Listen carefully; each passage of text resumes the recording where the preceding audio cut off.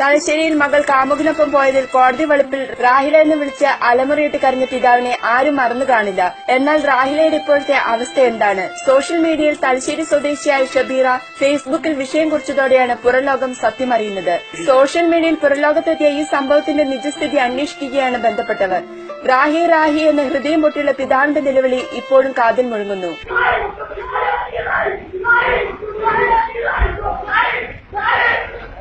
സഹോദരിമാരെ, നിങ്ങൾ അറിഞ്ഞോ? തലശ്ശേരി കോടതി വളപ്പിൽ 20 വർഷം സ്വയം അധ്വാനത്തിലൂടെ തീറ്റിപ്പോറ്റിയ പൊന്നുപ്പയുടെ വിളിക്ക് ഒരു വിലയും കൽപ്പിക്കാതെ കാമുകനൊപ്പം ഇറങ്ങിപ്പോയ റാഹിലയുടെ ഇപ്പോഴത്തെ അവസ്ഥ.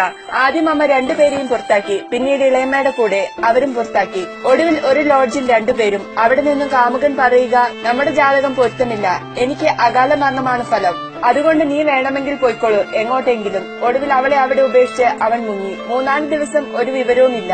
അടുത്തുള്ളവരുടെയൊക്കെ സഹായത്തിൽ ലോഡ്ജ് വാടക കൊടുത്ത് അവൾ അവിടെ നിന്നും രക്ഷപ്പെട്ടു.